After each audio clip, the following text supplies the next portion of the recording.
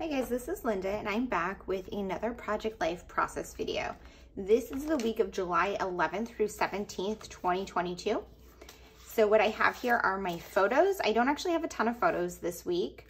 I have my notes. I have a piece of ephemera, a card from my boss who is retiring. So I have that to include. And then I'm working with the Studio Calico Kit for July. So if you've been following along this year, I have been using these kits for the first full week of the month, but for this month, I decided to do something a little different for the first week. So this is going to be for my second week of July. So these kits come with, the Studio Calico kits always come with a monthly embellishment that they repeat throughout the year that has the name of the month on it. So this year, what they're doing are these wood veneer words. So that is something I'm going to always include right here on my top left date card. And this stamp I think isn't really going to work for the spread, so I'm just going to put that to the side. Let's see, there's these clear leaves. These numbers are super cute, but I'm not sure what I need numbers for. There's some label stickers. Those might be cute. Some frames. And these are a cute alpha. And then my cards here. So what I'm going to do first is crop out my photos and see how many cards I need before I start going through those cards. So I'm going to go ahead and put you on fast forward and start putting my spread together.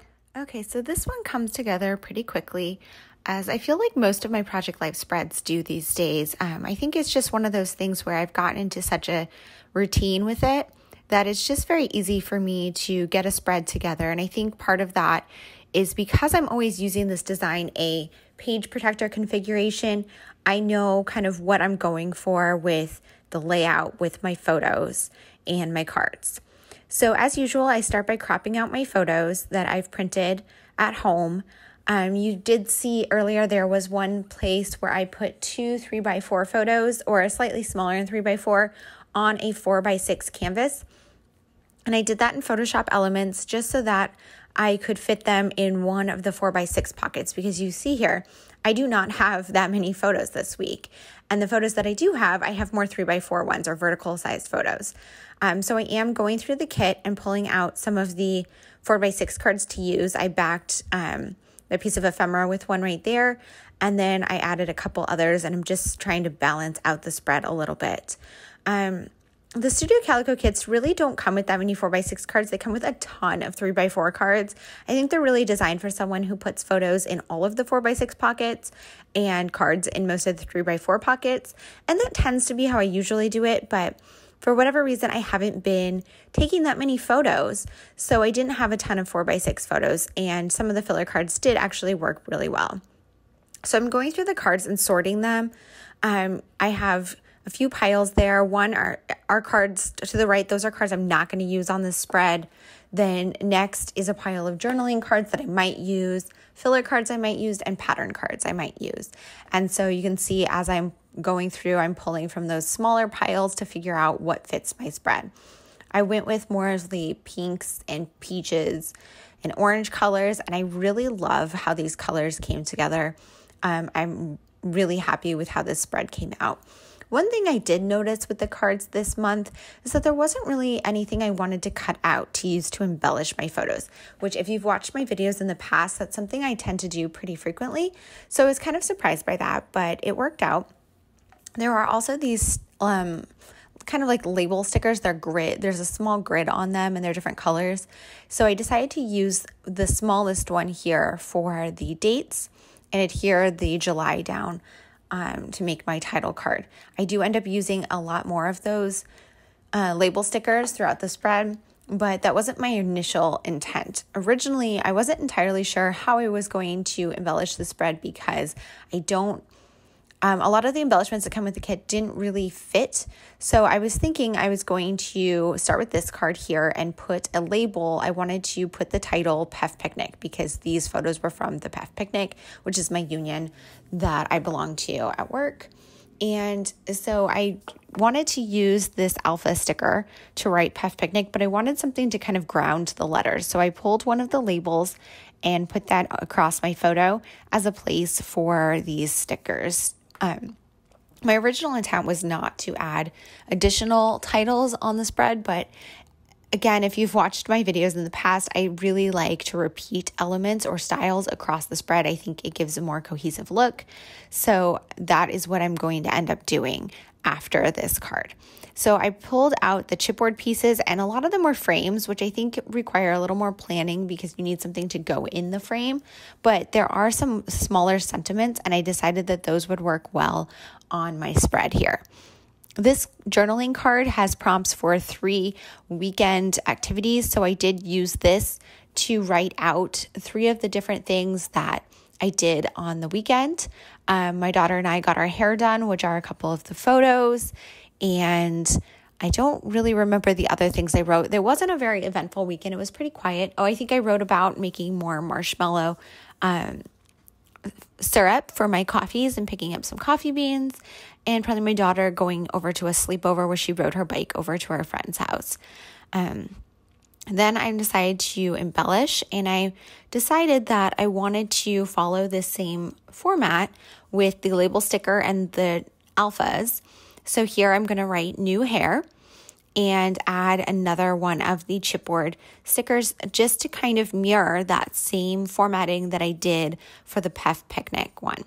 For adding these label stickers or the alpha stickers, I start from the right-hand side because I wanted it to be lined up with the edge of the label. And I didn't really care too much if it went off the left-hand side. I just didn't want it to go off the right-hand side, if that makes sense. And then I'm adding one of the chipboard phrases. I typically don't embellish that top right photo. For whatever reason, on the left-hand side of the page, I tend to put a photo in that top right pocket that is my favorite photo from the week, and I tend to leave it unembellished. But for whatever reason, this week, I wanted it embellished. I looked at those leaves that came in the kit, and they are extremely cute, but they don't really fit anything that happened this week, so I decided not to use them, and I moved on to journaling on this card. I had a lot of big work changes this week, a lot of things going on, so I decided to use this card to journal about all of the things going on at work right now. And one of my original boss, when I first started, retired this week. I started supervising 2 people. There were just a lot of different shifts and changes at work that I wanted to make note of during this week. Also, our union picnic, which I did have the photos for, but I was able to journal a bit about it there as well. And now I'm just kind of thinking, what else do I want to add on this spread? And what else can I write with these alpha stickers? When you have alpha stickers, you kind of, after you do a few different things, you kind of run out of what you're able to write because you use up a lot of the letters. And so what I decided to do here was write weekend vibes. I think that's what I ended up writing. We'll see. But I was all out of I's, so I took one of the L's and I cut it in half and kind of layered it over itself to make it shorter, and then took one of the dots off of the J and put that on there. And now I'm going to do my second word across the top, which we will see what that is in a moment. I should usually keep these spreads out while I do my voiceover, but for whatever reason, I put this one away. Oh, so I'm going to write morning vibes. It was a weekend morning. And so what I started to do was write morning. And I realized I didn't have a ton of space. So I considered just writing morn vibes. And it just bothered me so much that I ended up doing morning, even though I had to use up another L as an I, and it goes onto my cat's face a little bit. I don't know, the word morn just wasn't really doing it for me. So I wanted it to say morning vibes. But I do like that I have this repetition across the spread of the different titles using these alphas. And I am going to end up doing one more of them up on that photo of my cat.